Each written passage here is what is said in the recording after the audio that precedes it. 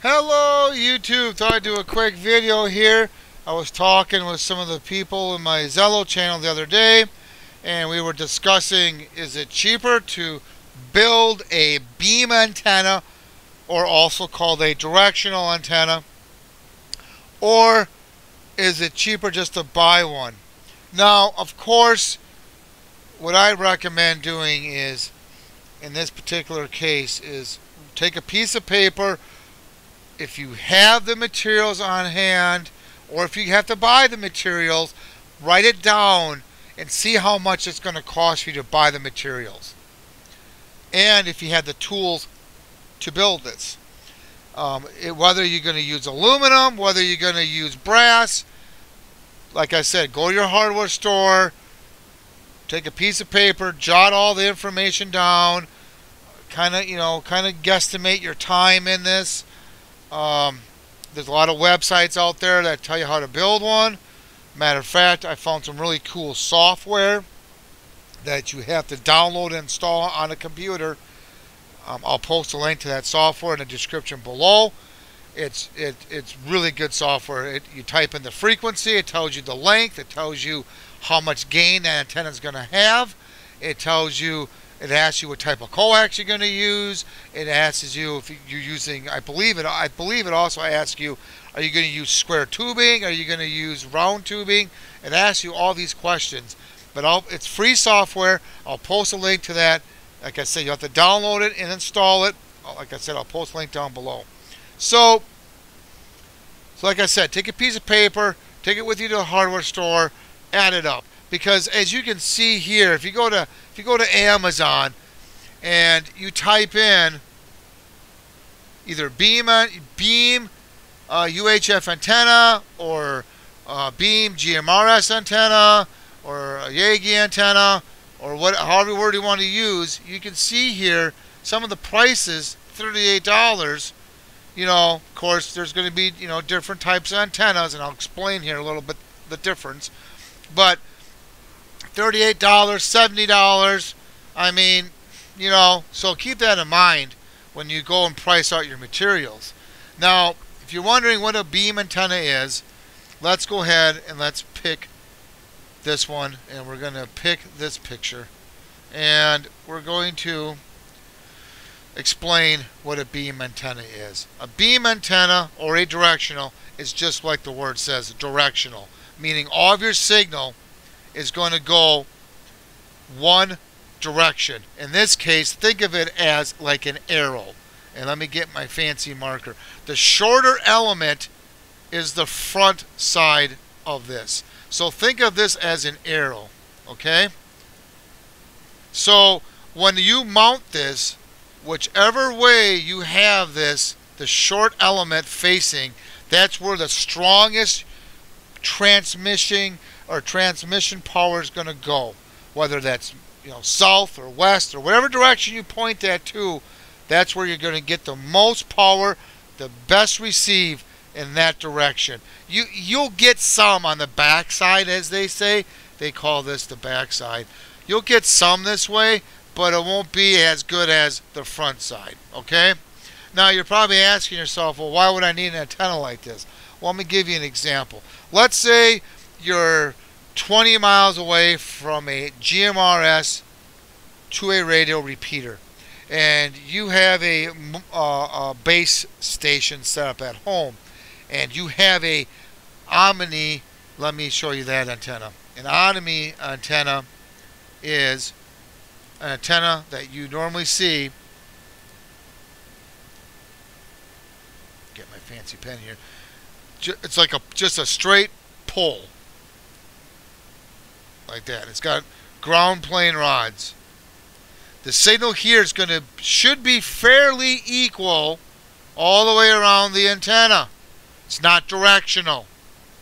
So let's say you have one of these antennas on your roof right now, and you want to hit a GMRS repeater. You're not hitting it with this antenna, and so you know what direction that repeater's at. So then what you do is you'd buy a directional or beam antenna, and you would point this towards the direction of that repeater, and you'll probably be able to hit it. So that's the purpose of, one of the purposes of having a beam or directional antenna. Okay? It's for situations like that. Some people use them for fox hunting. Fox hunting is a person hides a little transmitter and a group of people try to find where it's at. So they'll have a handheld type of a beam antenna, and they'll use a handheld radio, and they try to, locate, which direction do I go to find this little transmitter. So that's what fox hunting kind of entails. So a lot of people use that for this. Now, so those are good situations where you're going to want a beam antenna. Now, here's the thing I want to make that's very important that you realize. Some of these antennas are marked. Let me back out of here. Let me get my fancy little pen here, and let's find one right here. Matter of fact, here's one that's 11 dBi gain for $70. I mean, that's not bad. Here's another one. This one is 7 dBi for $40. Now, the nice thing about Amazon, you can buy this, and if you put it up and you don't like it, if it's within 30 days, you can send it back. No harm, no foul. So that's what's nice about Amazon. So keep that in mind. The other thing you want to keep in mind is these antennas, how they're labeled.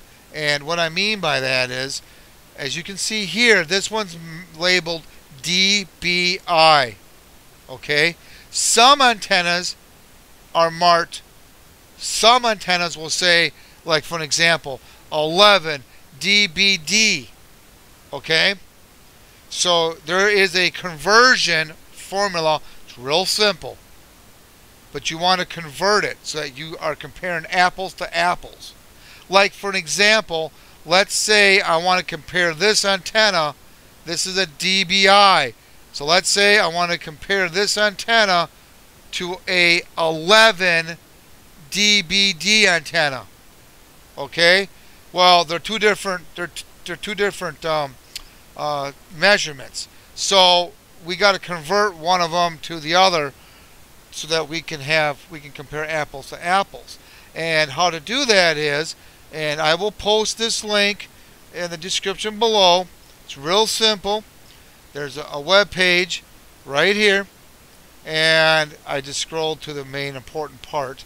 But to convert, let me get my pen. To convert dBd to dBi, you add 2.14. To convert dBi to dBd, you subtract 2.14.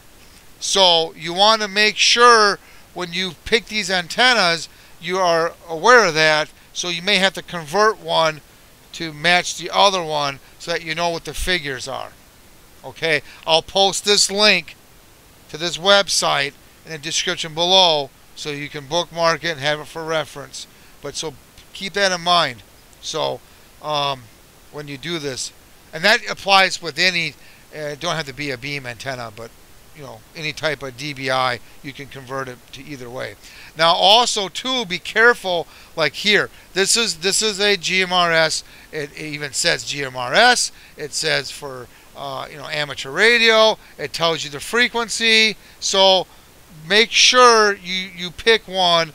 You don't pick a like a TV antenna or something like that. So make sure it tells you the frequency on it and that it's meant for GMRS. Like in this particular case, it does tell you the frequency, so this one would work. So that's one thing you want to be aware of. The other thing you want to be aware of, let's go ahead, let's pick one here. Let's pick this one right here. This one for $70. Let's pick this one. You want to look at the specs and to make sure that you're aware of the size of the antenna, how much does it weigh, so how much wind it can handle. So here is, let me get my little pen, like right here. This one tells you the wind rating. Here is the size of it. You may have to convert it from millimeters to inches. How much does it weigh? That's another thing you want to know, because if you already have a pole up, you want to make sure you have enough room. You want to make sure that your pole can handle this, because this is going to be kind of a longer, as you can see, there's going to be a little bit more of a weight to it compared to the other antenna. But how much does it weigh? Again, you may have to convert that to pounds. Make sure the frequency range is correct if you're talking GMRS two-way radios. How many watts, so that even though it's 100 watt and you're thinking, well, I'll never do 100 watt, but let's say you have a 30 watt base station and down the road you decide to bump up to 50 watt. You want to make sure that antenna can handle it, so you're not buying another antenna. So just keep those in mind. Those are important details to be aware of. So but as you can see here, the pricing is not as bad. I mean, 70 bucks for 11 dBi. We got one for $38. Obviously, it's going to be a smaller antenna. This one's 7 dBi, so it's not as much, not as many dBi. So it's going to be smaller. Here's another one here. This is a 5 element. This is a 9 for 50 bucks. Like I said, it's Amazon. You can always send it back if you don't like it. Here's one that's 8 element, high gain. I don't know what it means. Okay, here's another guy. Okay, high gain. What does that mean? How many dBi is it? So let's see if the specs tell me. The specs don't tell me. Well, I'm not going to spend $100 on something I don't know. So let's go down the specs and see if it tells me how many dBi. It says high gain. Okay, right here. 9.5 to 11.5. Now you're probably saying, why is there a difference? Because this one can do different frequencies. So that's another thing too that you kind of be, if you're going to use this on 136 to 147 megahertz, well, it looks like that's going to be about a 9.5 dBi gain. If you're going to use this on the GMR frequency, which is 400 to 470, that's going to be 11.5 dBi gain. So kind of be mindful of that too. So make sure you know what the gain is. If antenna does not tell you a gain, I would not buy it, unless it's got really great reviews. But even then, though, you kind of like to have a number. So there's one here for 100 bucks. So again, so many prices. Depends on what you're looking for. Depends on how big you want it. If you're going to put it in your attic, if you're going to have it outside. So a lot of things to consider when you're looking for a beam / directional antenna. So, and like I said, I just typed in, you can type this in, Yagi UHF antennas. You can type in a GMRS beam antenna or directional. You could even type those terms in too, for that matter. You can type this into your search. Directional GMRS antenna, and you'll get a whole bunch of different ones to choose from. So, like I said, I hope this information will help you in deciding on whether you want to build one, buy one, and kind of get a little bit of a detail of how these antennas, what's the difference between them. So, if you have any questions or comments, please post them down below, and please subscribe. Thank you, and have a good day.